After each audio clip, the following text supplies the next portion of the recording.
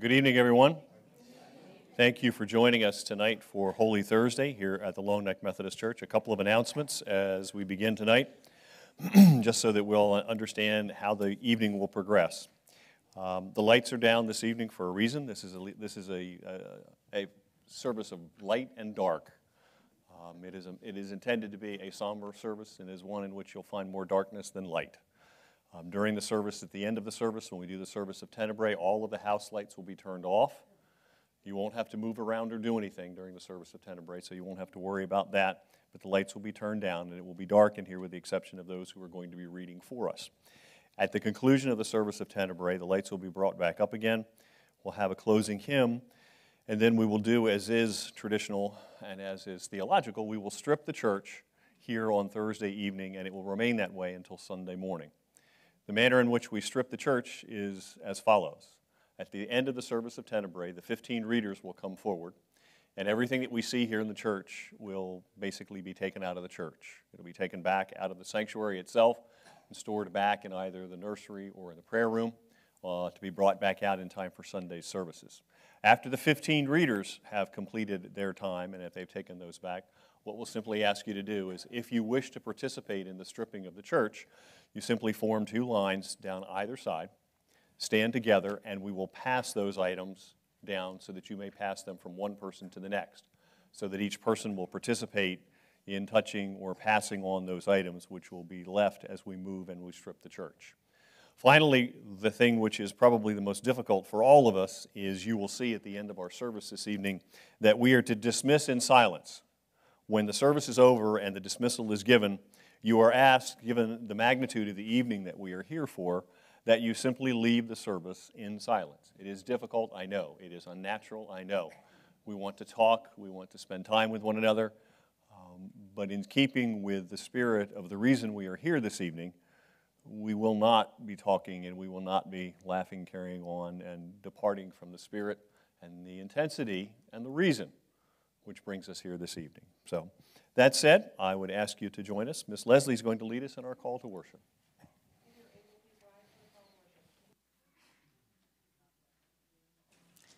We have traveled far and our souls are dusty. Jesus kneels before us and washes our feet. How are we worthy of such love? Jesus humbles himself as a servant. How can this be? Jesus fills us with his love. What can we do? Serve our neighbors with God's love. Please join with me in the opening prayer. God of mystery, we gather tonight to remember the story which leads us into new life. As Jesus washed the feet of his disciples, may we learn to serve one another. As we gather at the table, may we be ready for the journey ahead. Remind us, O God, to love one another, even when doing so is difficult, even when we want to lash out in anger, even when we want to ignore those who need us. We are not in charge. We are called to serve, to share your love. Be with us, O God, as we begin the journey that leads to the cross. Amen. You may be seated.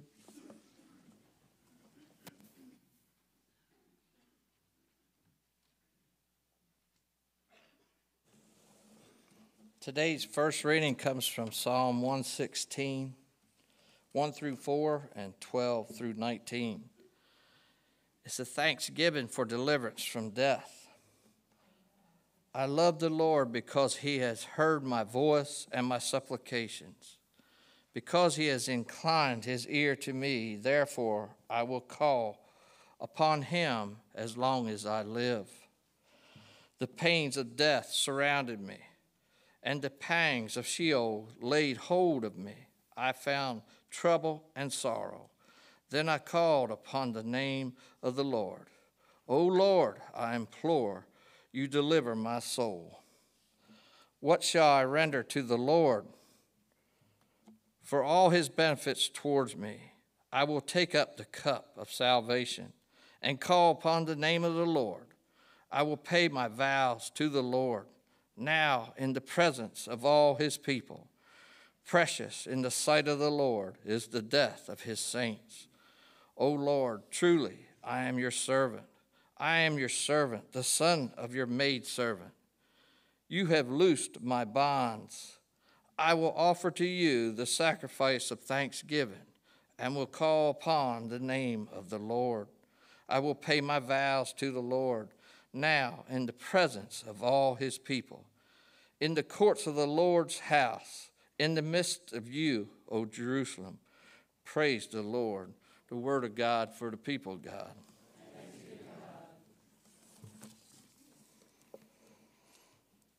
Our opening hymn is page 292. What wondrous love this is.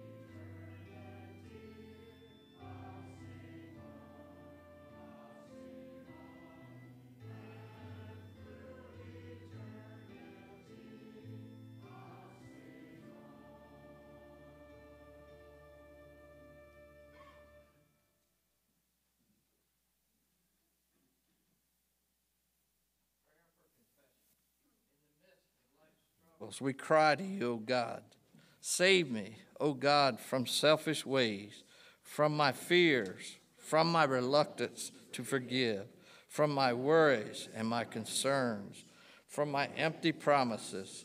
Save me from all keeps from loving others. Lord, save my life. Amen.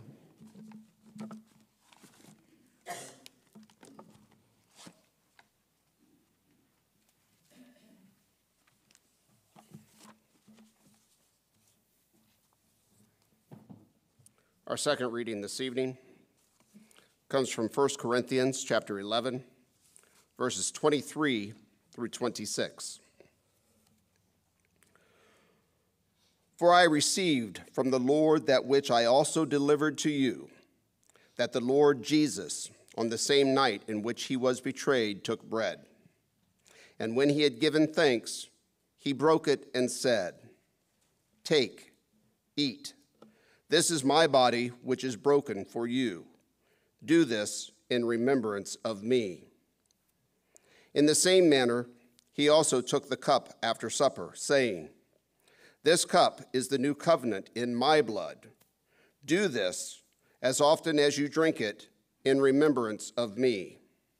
For as often as you eat this bread and drink this cup, you proclaim the Lord's death till he comes." The word of God for the people of God. Our words of assurance this evening. God hears our cries and our supplications. We are precious in God's sight. We are saved by God's abundant love and mercy. Our prayer hymn this evening, "Swing Low, Sweet Chariot," page 703 in your hymnal.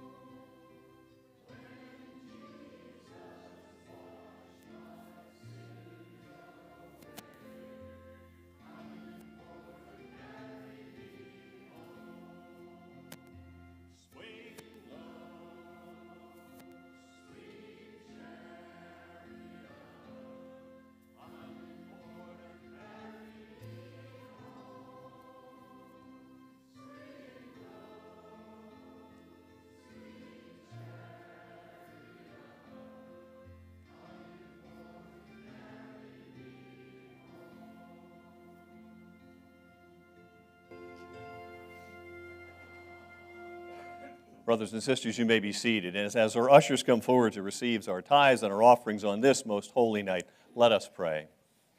Almighty God, for the day that you have given us and the time that you have shared with us this evening, we thank you for calling us forth, for calling us out, for calling us to this place, this most holy of holies. As we stand on hallowed ground, tonight we come to be in your presence.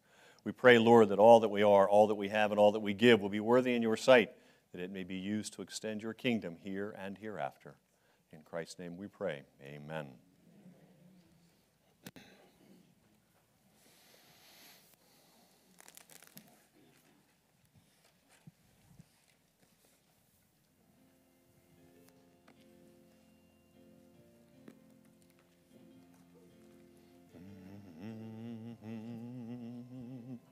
Swing low, sweet chariot, coming for to carry me home.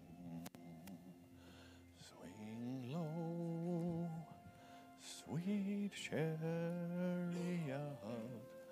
coming for to carry me home. Swing low, sweet chariot, coming for to carry me home.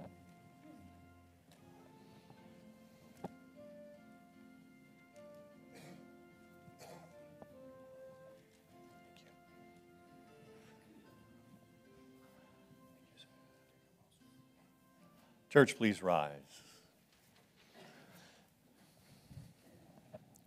Praise God from whom all blessings flow. Praise him, all creatures here below. Praise him above, ye heavenly host. Praise Father, Son, and Holy Ghost. Amen.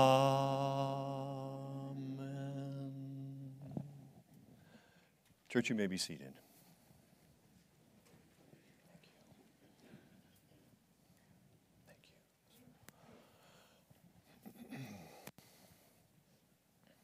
Our third reading this evening comes from the Gospel of John.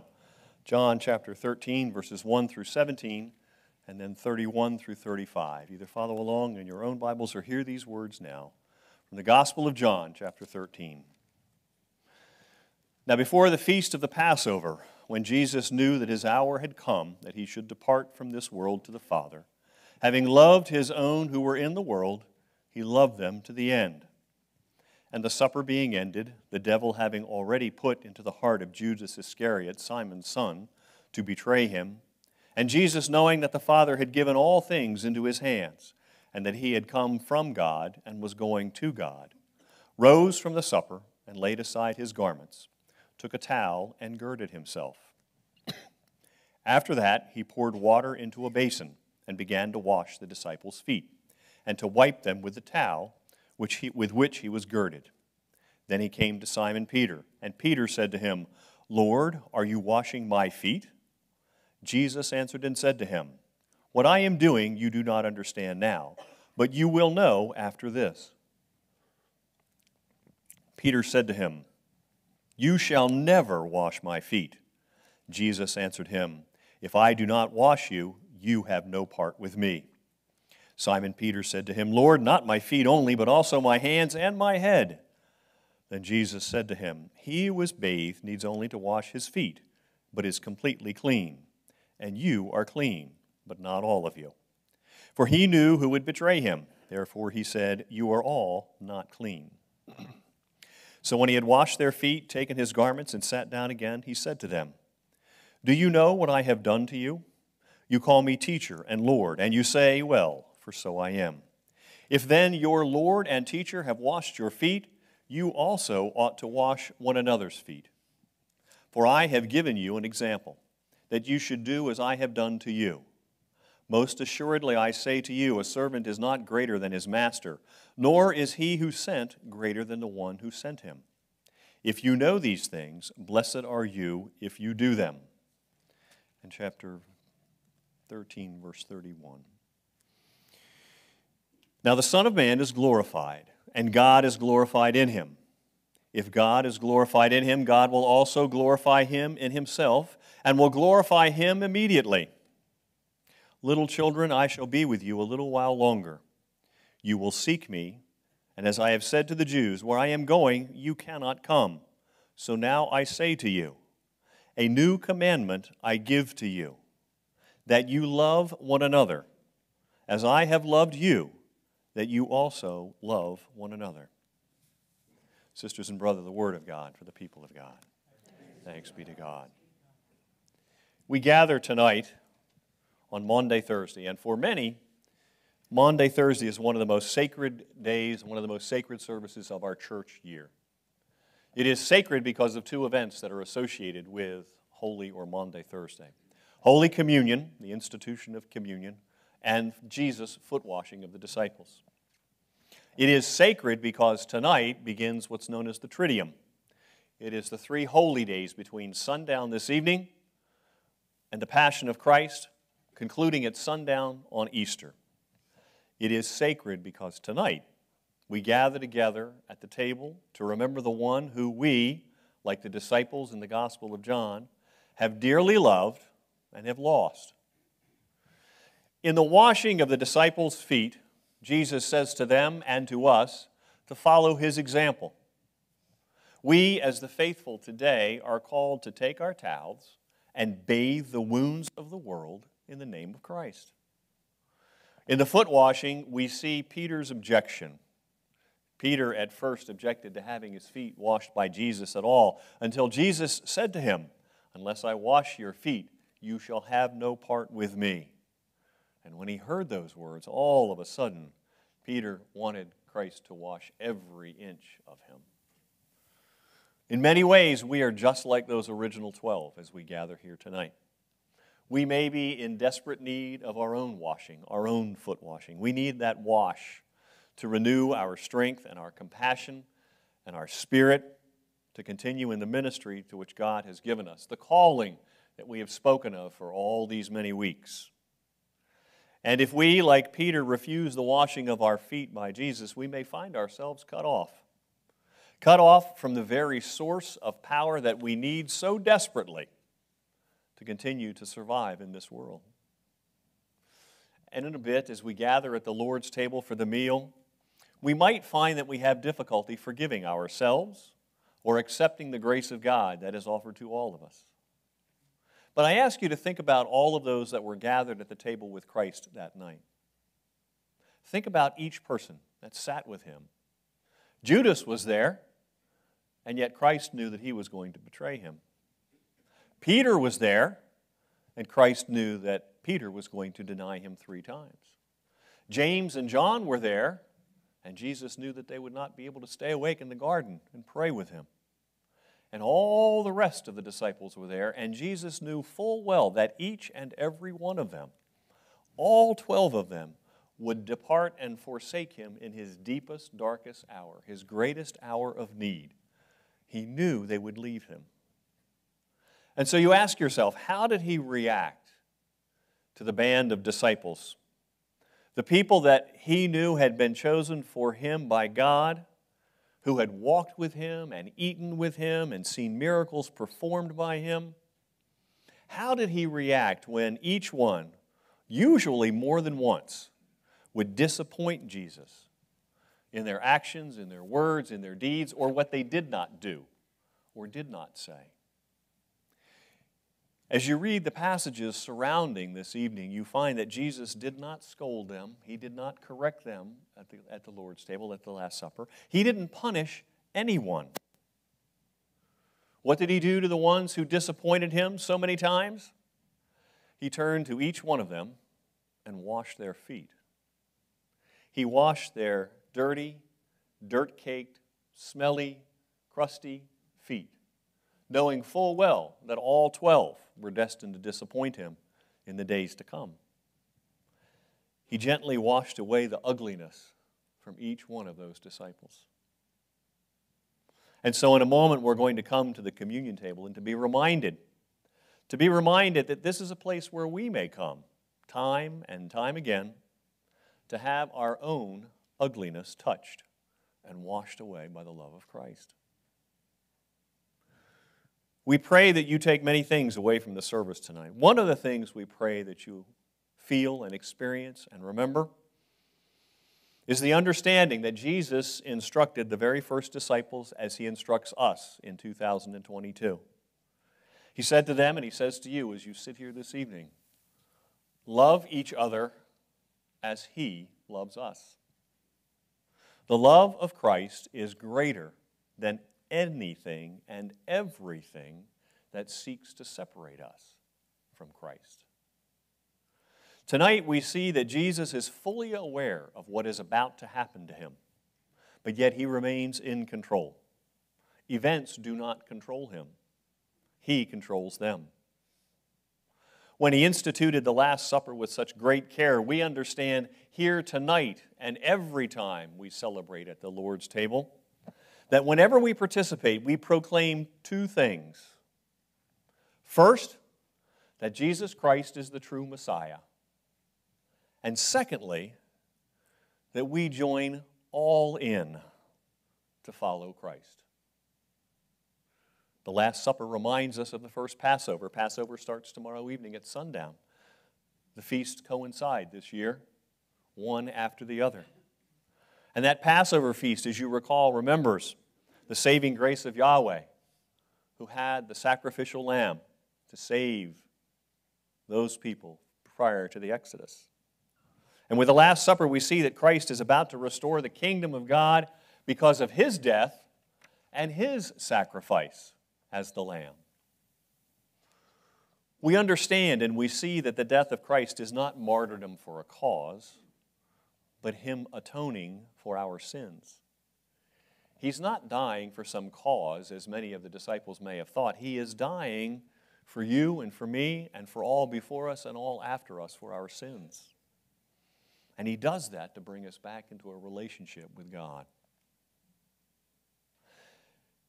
For those of you that are familiar with the traditional Passover meal, it was and always is eaten by the family with the presumption that God is present in the room and in the home as the Passover is celebrated. And when God is there, it's not just any other ordinary meal.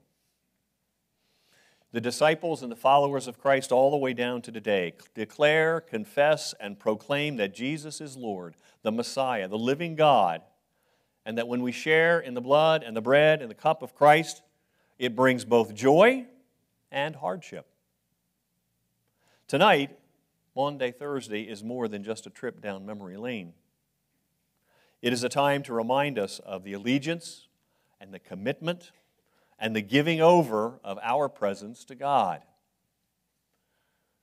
I remind you once again, for perhaps one of the last times this season, of the words we heard on Ash Wednesday, the words from the prophet Joel, to return to the Lord with all of your heart, and to permit God to have control over all of your life. Have you ever been invited to a meal or a dinner party that you really didn't want to attend? Or maybe you were uncertain about what was going to happen when you showed up at the house.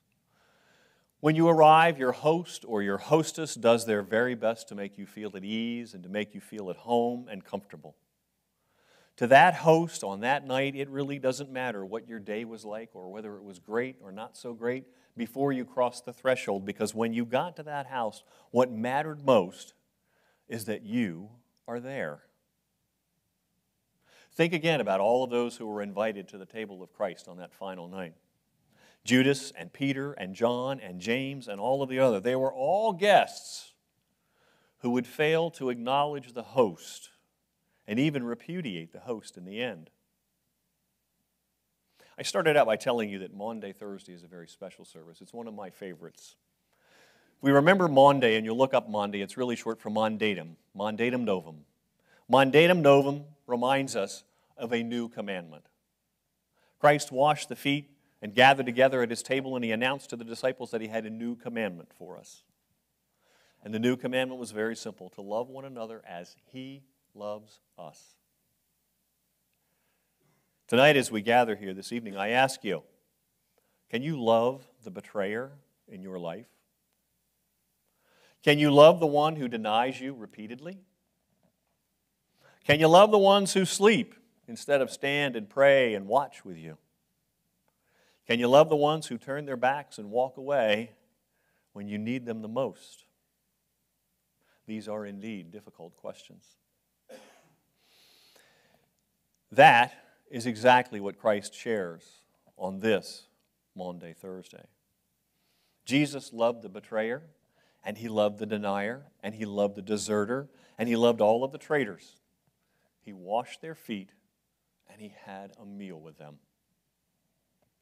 Why? Because he loved them. We gather tonight in a place and in a time and in a world where we ask ourselves, would we do as Christ had done? We see tonight just how oblivious those 12 were to the things that were going to happen starting the very next morning. Jesus had full knowledge. The disciples could only be concerned with themselves. They were having this side conversation or side conversations with each other. I want to be first. Do you think I'll be first? I want to be closest. I want to be next in line. And then after the supper, as it progresses, they ask each other and they ask themselves, is it me? Will I be the one to betray Christ?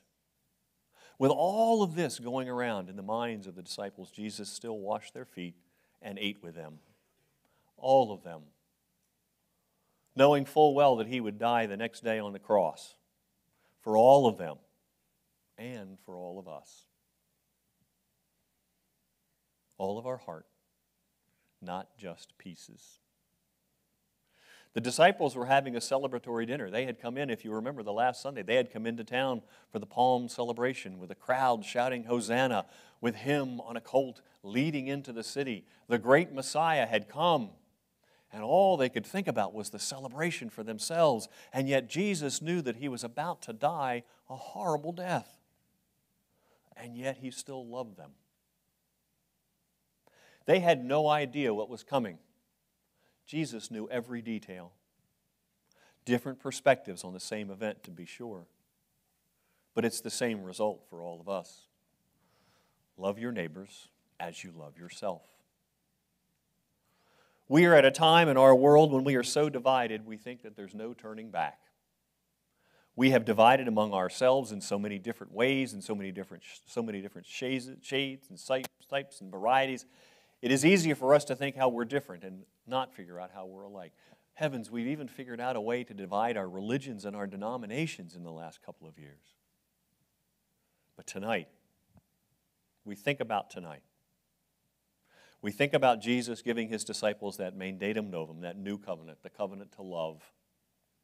And he gives the mandate very shortly before his death.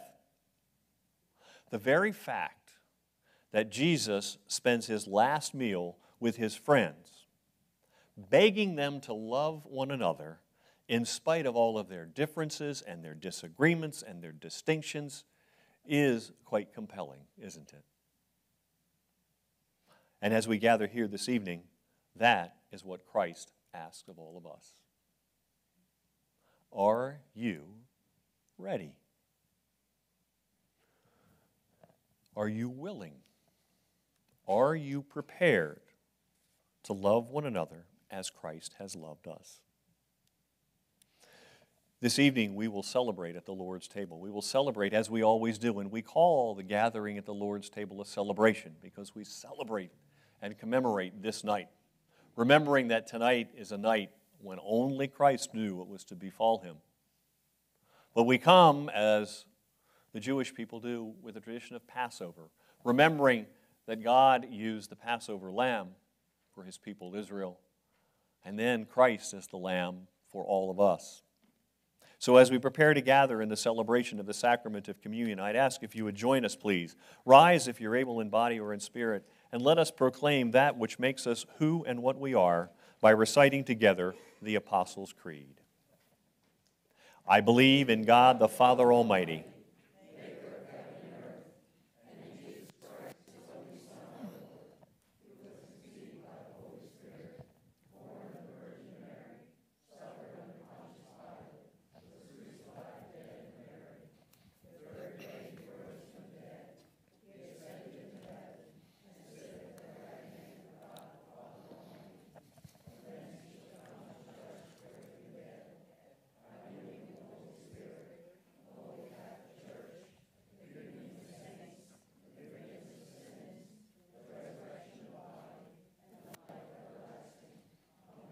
Amen and amen. Brothers and sisters, you may be seated as we gather together this evening to come and celebrate at this sacrifice, the sacrifice at the Lord's table.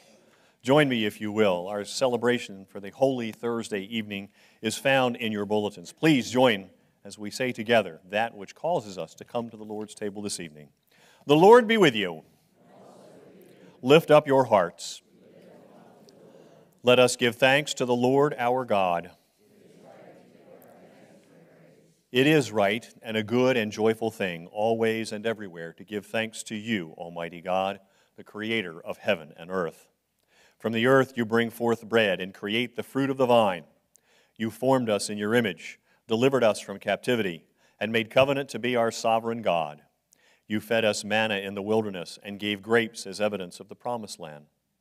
And so with your people on earth and all the company of heaven, we praise your name and join their unending hymn. Holy, holy, holy Lord.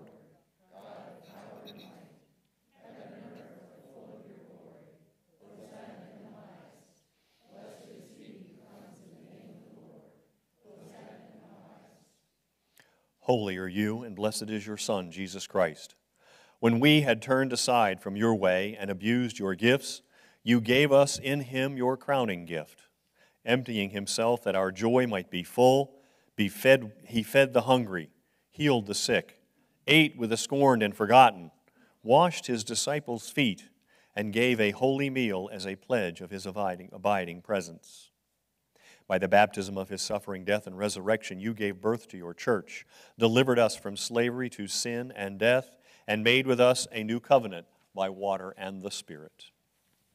On the night in which he gave himself up for us, he took bread, gave thanks to you, broke the bread, gave it to his disciples, and said, "Take, eat, this is my body, which is given for you. Do this in remembrance of me." When the supper was over, he took the cup, gave thanks to you, gave it to his disciples, and said, "Drink from this, all of you. This is my blood of the new covenant, poured out for you and for many for the forgiveness of sins. Do this as often as you drink it in remembrance of me." And so, in remembrance of these your mighty acts in Jesus Christ, we offer ourselves in praise and thanksgiving as a holy and living sacrifice in union with Christ offering for us as we proclaim the mystery of faith. Christ has died. Christ is risen. Christ will come again. Pour out your Holy Spirit on us gathered here and on these gifts of bread and grape. Make them be for us the body and blood of Christ, that we may be for the world the body of Christ, redeemed by his blood. By your Spirit, make us one with Christ, one with each other, and one in ministry to all the world, until Christ comes in final victory, and we feast at his heavenly banquet. Through your Son, Jesus Christ, with the Holy Spirit in your holy church, all honor and glory is yours, Almighty Father, now and forever. Amen. As Jesus taught us, let us pray. Our Father, who art in heaven, hallowed be thy name. Thy kingdom come, thy will be done, on earth as it is in heaven. Give us this day our daily bread, and forgive us our trespasses, as we forgive those who trespass against us. And lead us not into temptation, but deliver us from evil. For thine is the kingdom, and the power, and the glory forever. Amen. Brothers and sisters, the body of Christ, broken for you. Take, eat. The blood of Christ poured out for you and for many for the forgiveness of sin. As Christ has instructed, do this as often as you drink it in remembrance of me. Brothers and sisters, our table is now prepared. That's a couple of things for us to remember and to remind ourselves of. This is a period of self-examination, a time when we consider ourselves and when we think about our worthiness and our righteousness. No one else judges us. It is our coming to the Lord's table, not the man's table, but the Lord's table, to come in celebration and unity with Christ. If you wish to receive the gluten-free elements of the sacrament of communion, I will be on my left, your right tonight. Please come to that line. Because of the number of persons that are here this evening, we will celebrate with 3 lines. So, Tammy, I'm going to need 2, if you have the opportunity, 2 additional stewards to come forth and assist. You may take the opportunity as you come forth. Please feel free to spend time at the communion rail if you wish to spend time in prayer. But spend this time remembering what we have heard, what we have experienced, and what we know. At the instruction of your ushers, please come forward as you were so advised.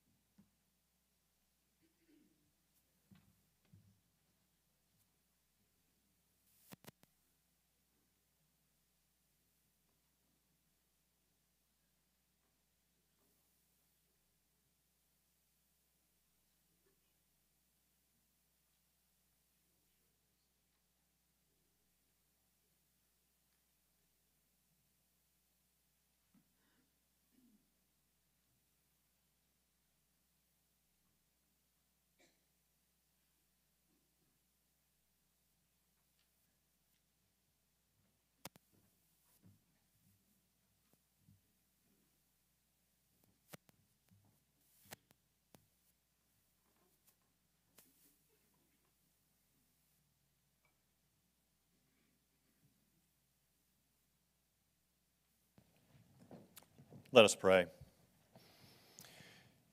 On this most holy of nights, Father, we give you thanks for revealing to us the great mystery, the mystery of the body and the blood of Christ, given to us each and every time we come to celebrate at your table.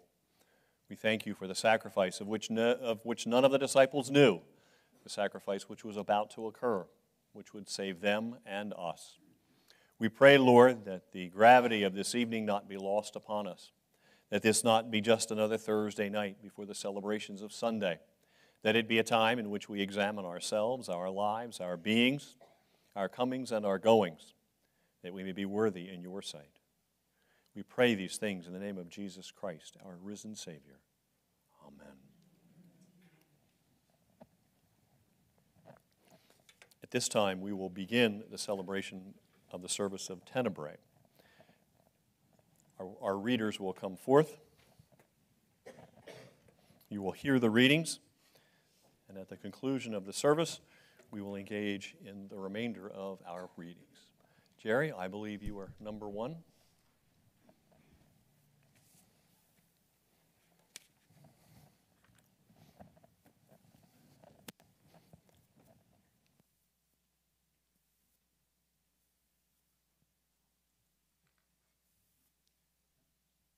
Jesus went forth with his disciples across the Kidron Valley, where there was a garden, which he and his disciples entered.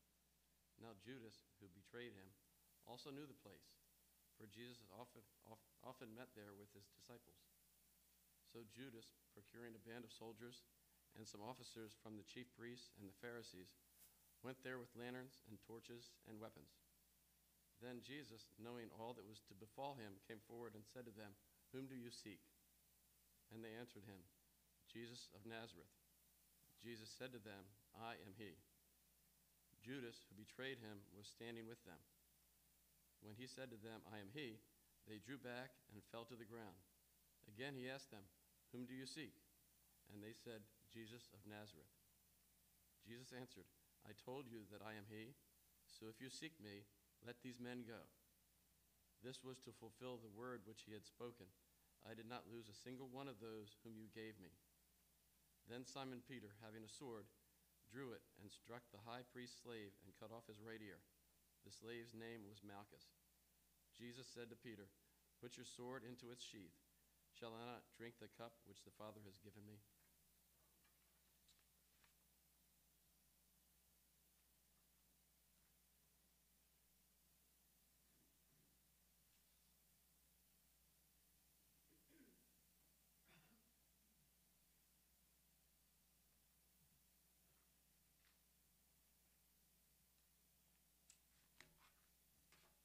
So the band of soldiers and their captain and the officers of the Judea authorities seized Jesus and bound him. First they led him to Annas, for he was the father-in-law of Caiaphas, who was the highest priest that year. It was Caiaphas who had given counsel to the righteous authorities that it was expedient that one man should die for the people.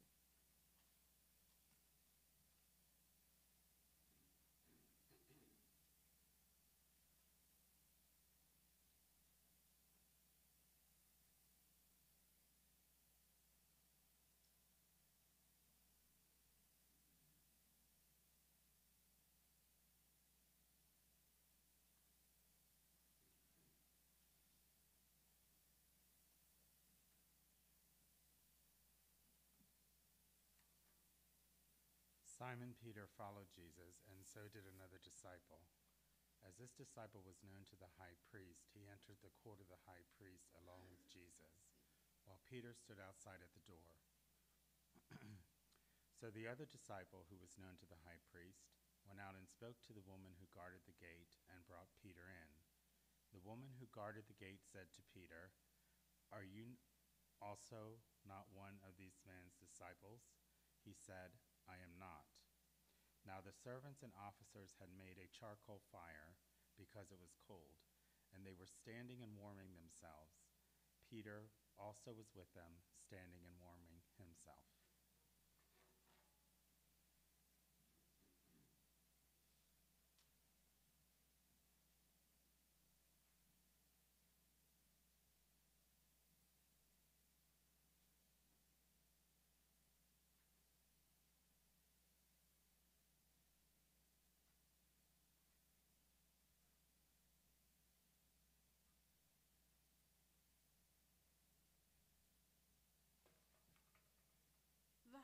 priests then questioned Jesus about his disciples and his teaching.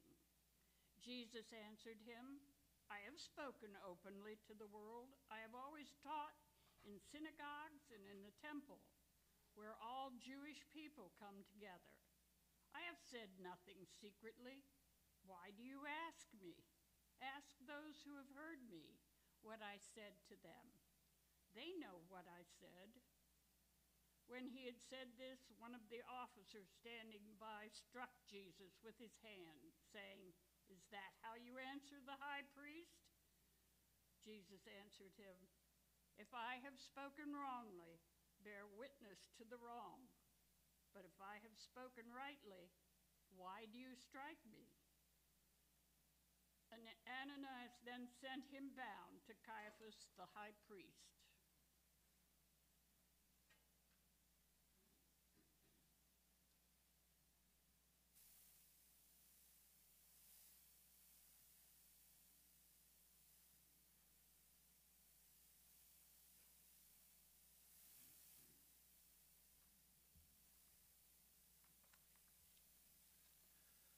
Now Simon Peter was standing and warming himself.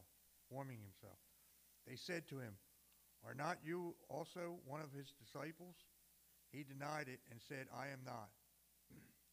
One of the servants of the high priest, a kinsman of the man whose ear Peter had cut off, asked, Did I not see you in the garden with him? Peter again denied it, and at once the cock crowed.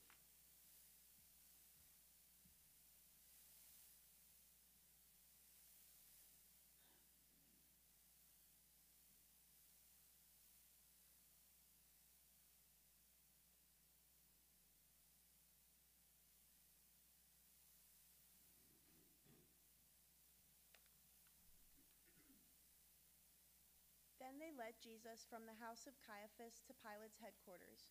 It was early. They themselves did not enter the headquarters, so that they might not be defiled, but might eat the Passover. So Pilate went to them and said, What accusation do you bring against this man? They answered him, If this man were not an evildoer, we would not have handed him over. Pilate said to them, Take him yourselves and judge him by your own law. The religious authorities said to him, It is not lawful for us to put any man to death. This was to fulfill the word which Jesus had spoken, to show by what death he was to die.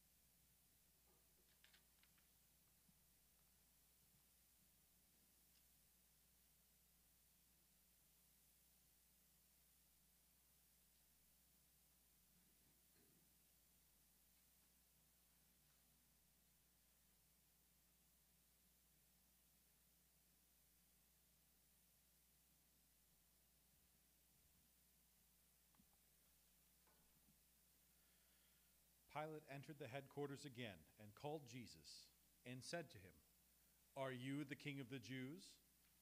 Jesus answered, Do you say this of your own accord, or did others say it to you about me?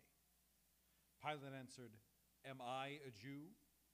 Your own nation and the chief priests have handed you over to me. What have you done? Jesus answered, My kingship is not of this world. If my kingship were of this world, my servants would fight, that I might not be handed over to the religious authorities. But my kingship is not from this world. Pilate said to him, So you are a king? Jesus answered, You say that I am a king.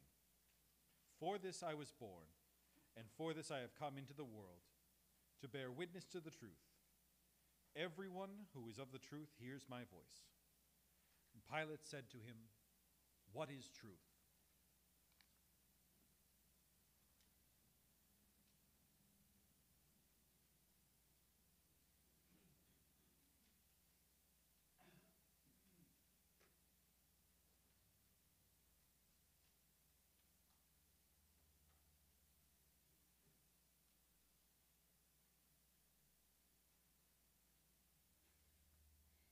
After Pilate had said this, he went to the religious authorities again and told them, I find no crime in him, but you have a custom that I should release one man for you at the Passover. "Who will you have me release for you, the King of the Jews?" They cried out again, "Not this man, but Barabbas." Now Barabbas was a robber.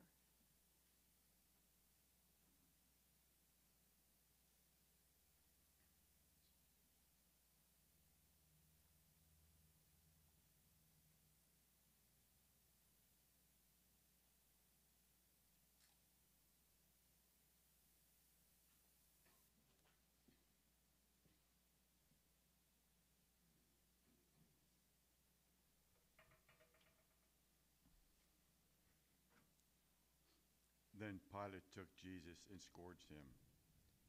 And the soldiers plaited a crown of thorns and put it on his head, and arrayed him in a purple robe.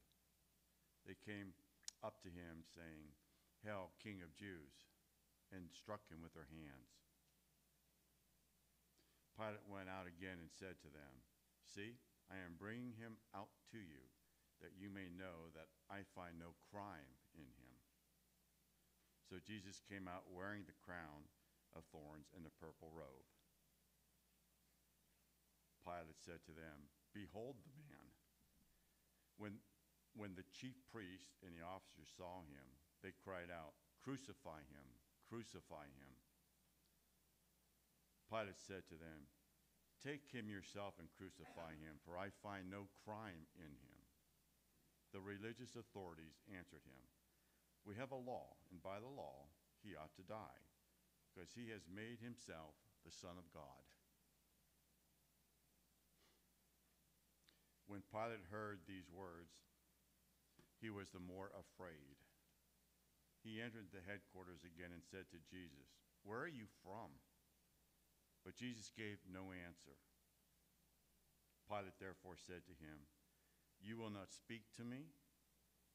Do you not know that I have the power to release you and the power to crucify you?" Jesus answered him, "You would have no power over me unless it had been given you from above. Therefore, he who delivered me to you has the greater sin."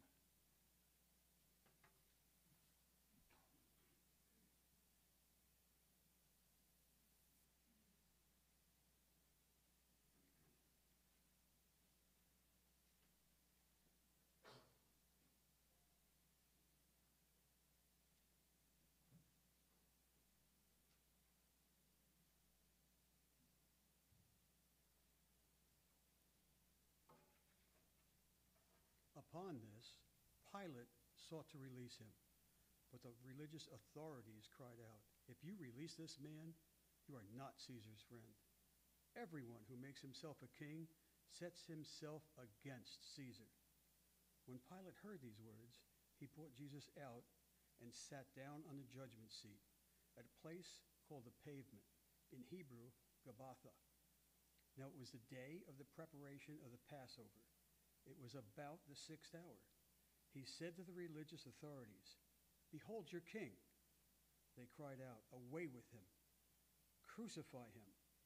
Pilate said, "Shall I crucify your king?" The chief priest answered, "We have no king but Caesar."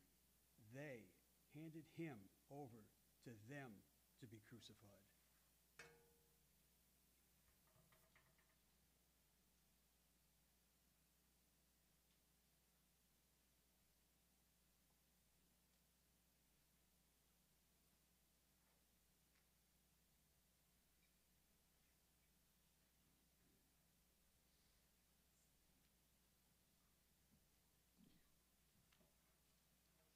So they took Jesus, and he went out bearing his own cross to the place called the place of a skull, which is called in Hebrew Golgotha. There they crucified him, and with him 2 others, one on either side, and Jesus between them. Pilate also wrote a title and put it on the cross. It read, "Jesus of Nazareth, the King of the Jews." Many of the Judeans read this title, for the place where Jesus was crucified was near the city. And it was written in Hebrew, in Latin, and in Greece. The Jewish chief priest then said to Pilate, "Do not write the King of the Jews." But this man said, "I am King of the Jews." Pilate answered, "What I have written, I have written."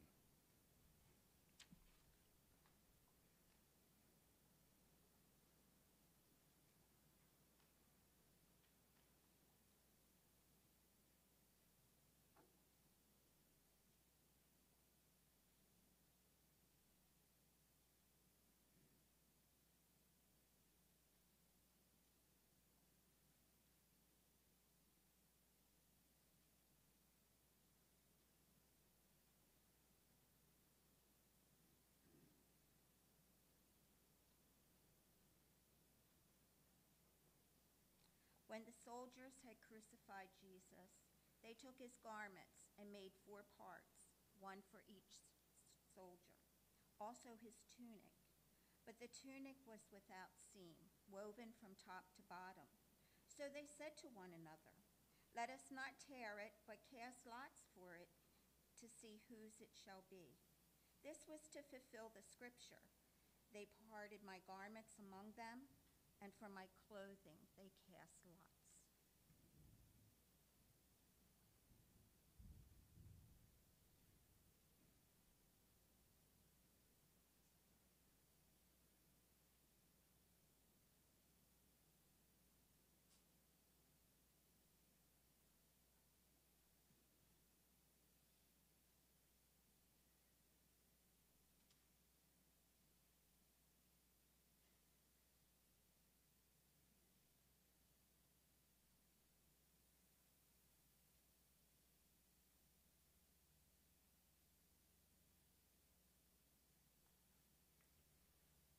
So the soldiers did this, but standing by the cross of Jesus were his mother, and his mother's sister, Mary, the wife of Clopas, and Mary Magdalene.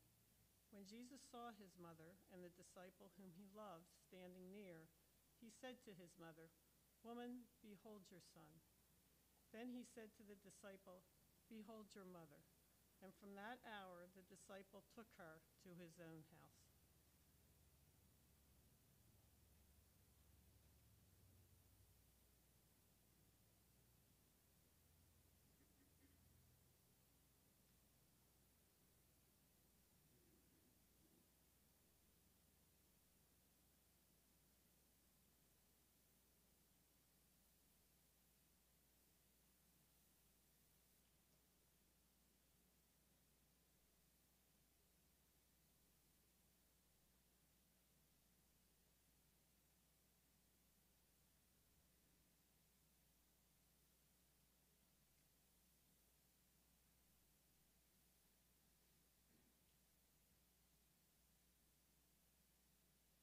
After this, Jesus, knowing that all was now finished, said, "To fulfill the scripture, I thirst." A bowl full of vinegar stood there. So they put the sponge full of vinegar on a hyssop and held it to his mouth. When Jesus received the vinegar, he said, "It is finished," and bowed his head and gave his spirit up.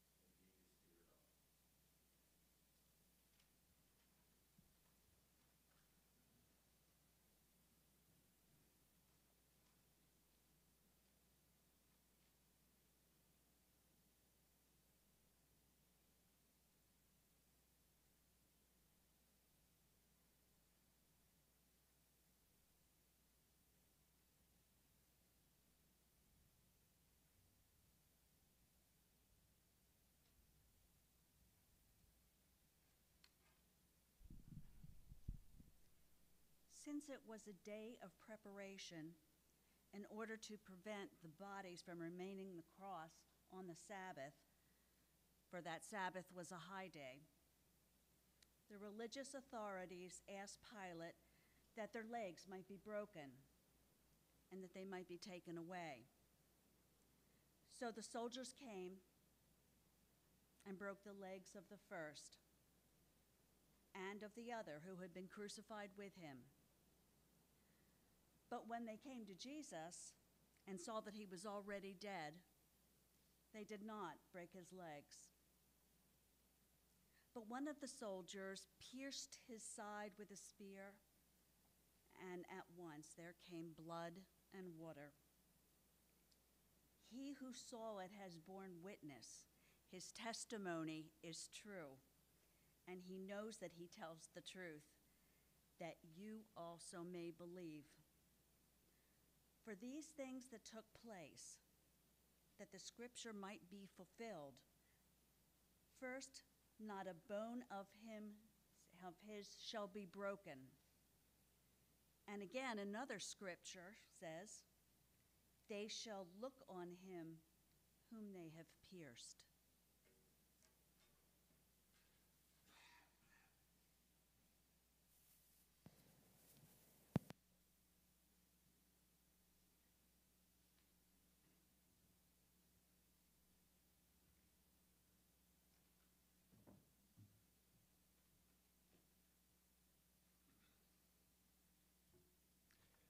After this, Joseph of Arimathea, who was a disciple of Jesus, but secretly, for fear of the religious authorities, asked Pilate that he might take away the body of Jesus. And Pilate gave him leave. So he came and took away his body. Nicodemus also, who had at first come to him by night, came bringing a mixture of myrrh and aloes, about 100 pounds worth. They took the body of Jesus and bound it in linen cloths with the spices, as is the burial custom of the Jews. Now in the place where he was crucified there was a garden, and in the garden a new tomb where no one had ever been laid.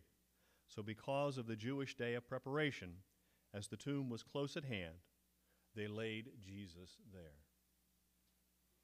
For those of you that are readers, I would ask that you extinguish your candle.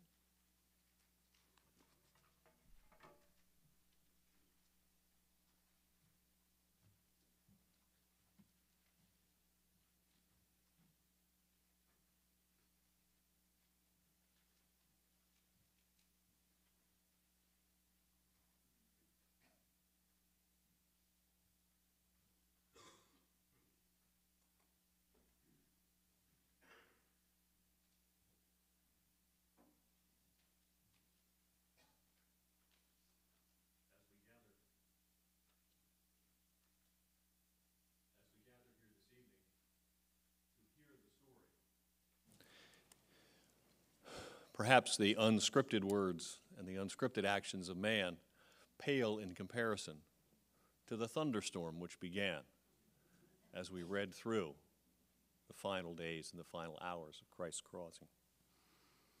It is time now for us for our final hymn, For the Bread Which We Have Broken. Page 614. Tammy, if you will turn up the low house lights. Rise if you're able to sing in body or in spirit. Number 614, For the Bread Which We Have Broken.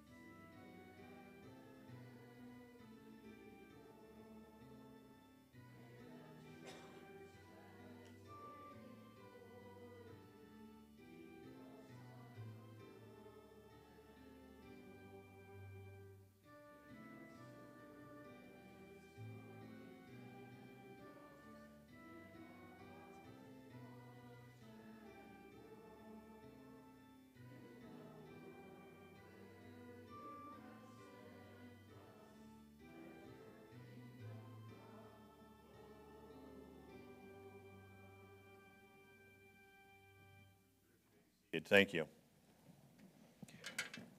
Now is the time come for us to strip the church, to prepare the church for the time between Holy Friday and the resurrection of Christ when we renew together again on Sunday. I would ask those 15 who had read if they will make their way forward first, and after the 15 have taken their cross, taken their points from the church, I would ask also that you simply make lines. Leadership will help you, and we'll start passing those lines down until we remove all of the elements here within the church, that we may prepare for the time of contemplation and Holy Friday.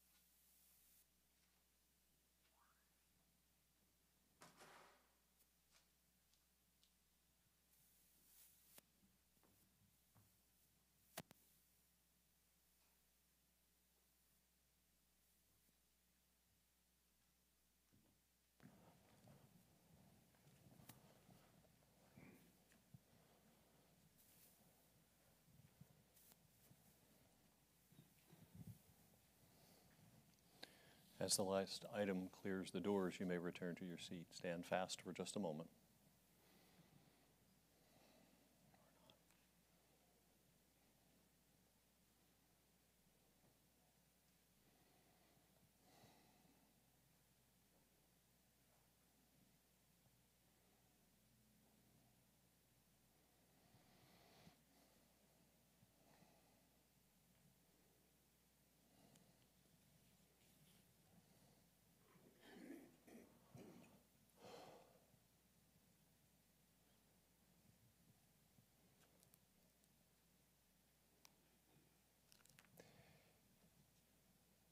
You're invited to return to your seats.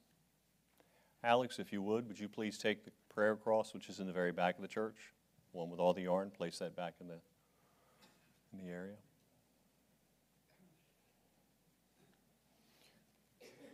I ask you to take the opportunity to view the area behind me, that directly in front of you. That which is called the sanctuary of the church is now stripped, bearing none of the familiar items which we rely upon each and every Sunday as we gather together as God's children. It is entirely barren for the next 3 days where we wait. We'll gather again tomorrow at noon and again at 7 p.m. to commemorate and celebrate the sacrament of Holy Friday or Good Friday as we come together to acknowledge the loss of the life of Christ. I neglected at our time of communion to offer the opportunity for those of you who did not receive the elements of communion, if you wish to receive a blessing in lieu of the communion elements, to come forth now at the conclusion of our service as others are entering quietly, leaving quietly, that you may come forth to receive a blessing. If you do not wish to, I'd ask all of you to join and leave together in silence following this dismissal. Go in peace.